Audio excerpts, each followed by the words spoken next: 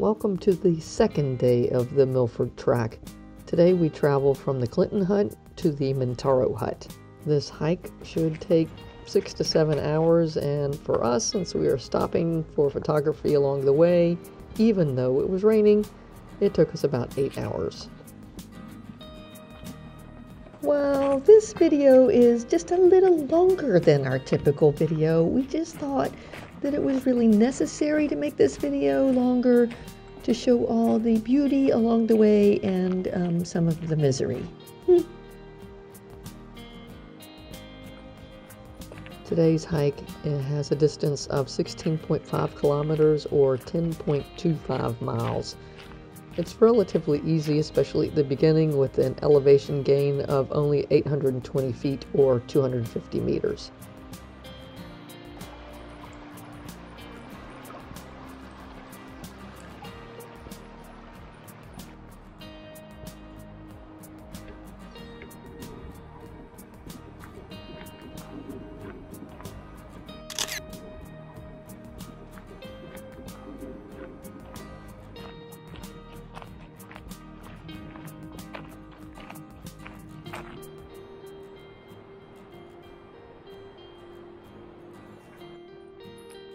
I learned from my dad, who was a renowned photographer in his own right, that sometimes the enormity of nature required to have a reference point of a person in it so you can get a sense of scale. Here, I love how Guy used me walking in the foreground to give you an idea of the proportion of this forest and trail.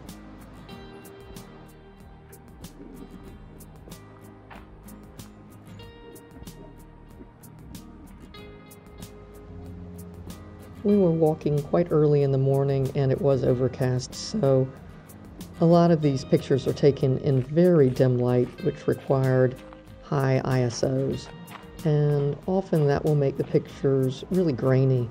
So in post-processing, Guy used Topaz AI Clear, and this really cleans up highly granulated photos from high ISOs. When Guy shoots and there is not a lot of light, he always makes sure to tuck his elbows into his side and exhales before he takes the shot to help keep the camera still, to help improve the sharpness of the photo. The other thing you can do when there's not a lot of light is to use a wider aperture. That would mean that it is a lower aperture number that you choose, and this gives you a smaller depth of field but does not require as much light to take a picture and have it still be sharp.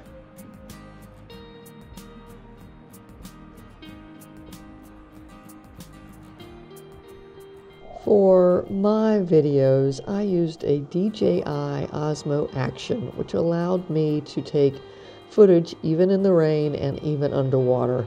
It was perfect for this hike. For extra video stabilization, I did use a gimbal. Unfortunately, this gimbal was only rated to allow splashes of water. There was going to be a lot more water than splashes. I had to put the gimbal up once it started to rain.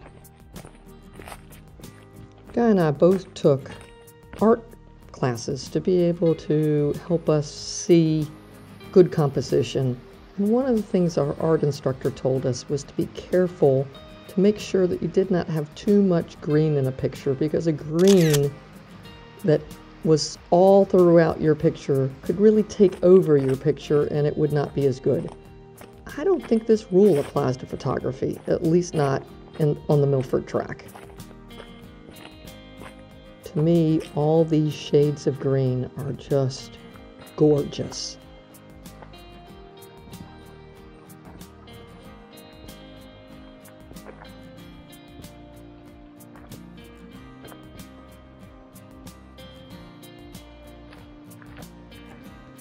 The trail continues along the Clinton River.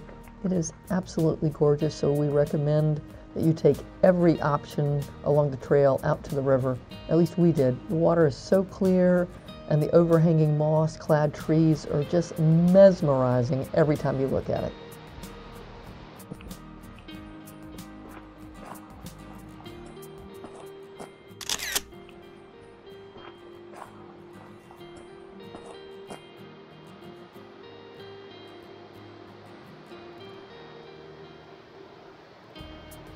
Along the way, we did see a weka.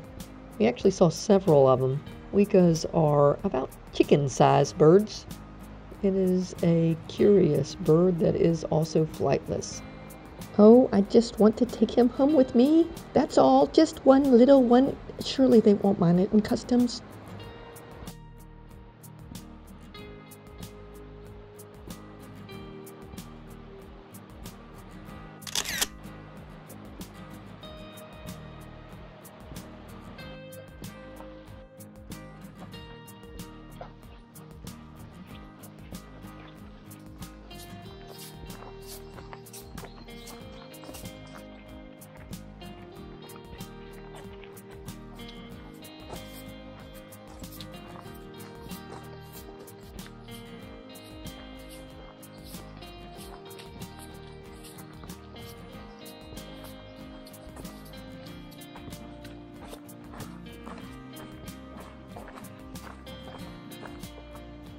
Fortunately, the hikers in front of us stopped long enough to make sure that we saw the kias. Kias are a olive green parrot. We saw 3 of them in a tree. They are the only true alpine parrot in the world and are considered one of the most intelligent birds. They can be very mischievous.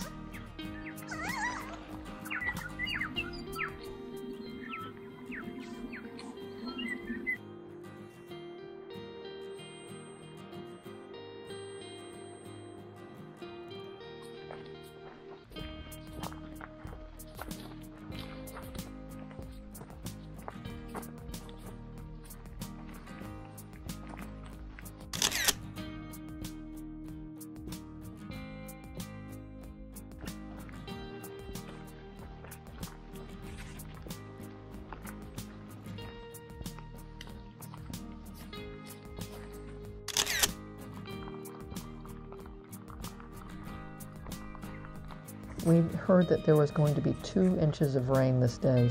Eventually, the heavy clouds hanging over our heads stopped showing us mercy, and the rain began. It started off light and ended up raining really hard.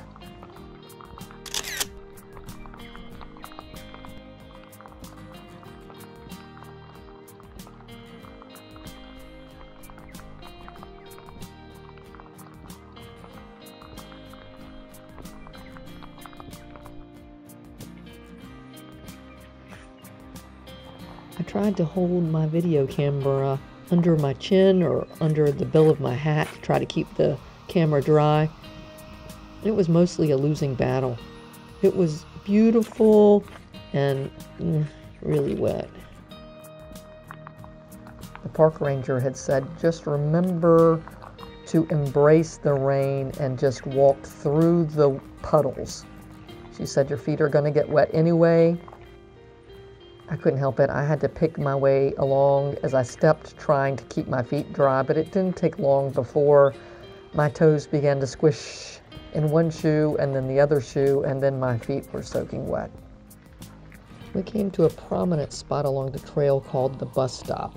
This is right before we get to a rock crossing area that was caused by an avalanche, and you have to wait here as you might at a bus stop. If the water from the rains has made the rock fall impassable. Fortunately for us, it had not rained that hard yet, and we were able to pick our way amongst the rocks and then across the bridge and across the rock fall without having to stop at the bus stop.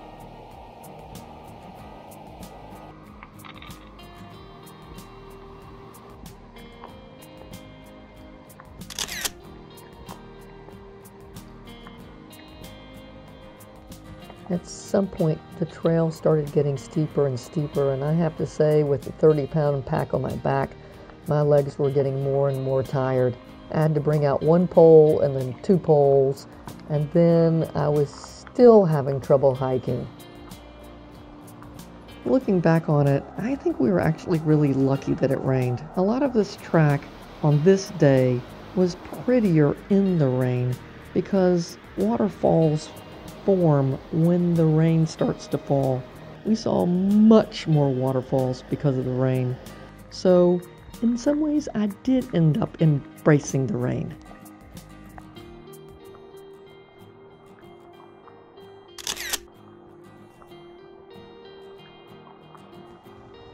The park ranger at the Clinton hut had said that at the worst she had had to wade through waist-deep water. I prayed this would not happen to us.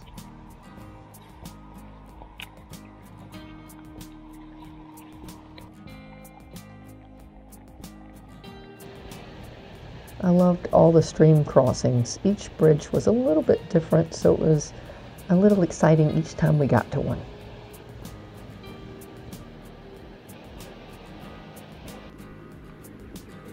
Then, at long last, there was no place to step but water. It was ankle deep, and I did not embrace the water.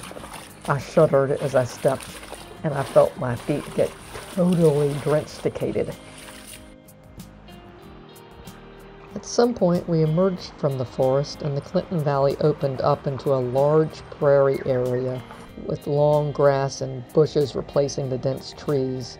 It was beautiful, simultaneously, because of the rain, just a little miserable. In some places, the trail went into a tunnel formed by trees clinging tightly over the top of the pathway. It was gorgeous.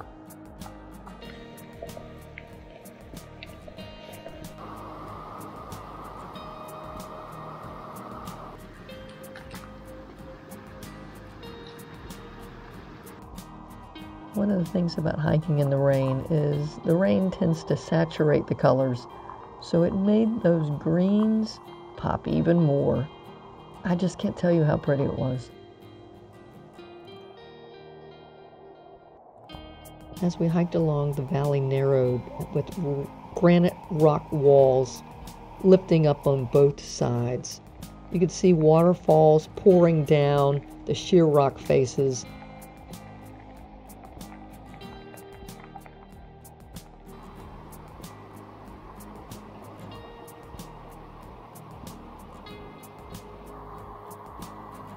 I knew the Mintaro hut was on the 13th mile, so as soon as I passed mile marker 13, I was sure that after every step, the Mintaro hut was going to be around the next curve. Unfortunately, there were a lot of curves with a lot of disappointments.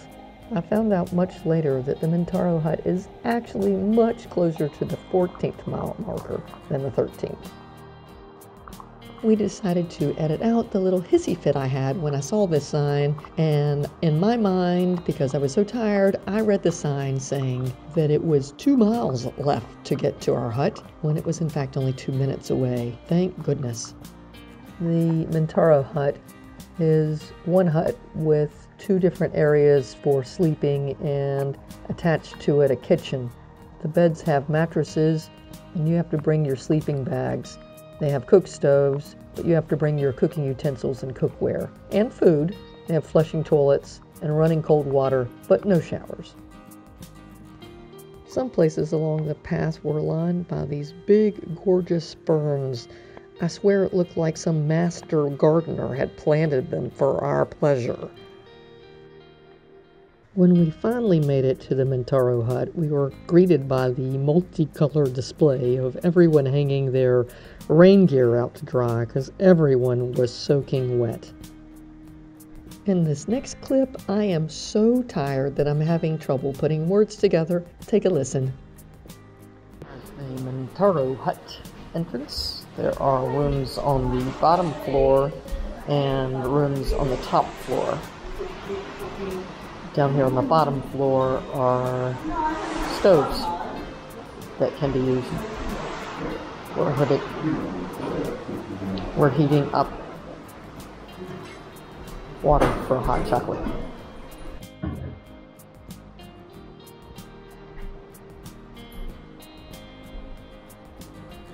Soon to be hot chocolate. So upstairs in the hut is our room. We may have upstairs neighbors up above us, but we have inhabited the bottom of this bunk room.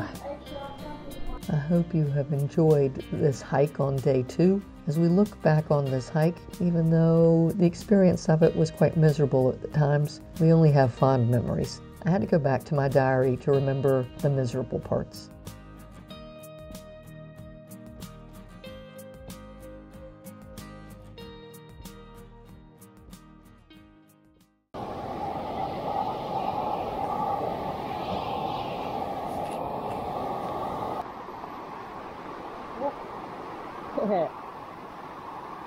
At your hand.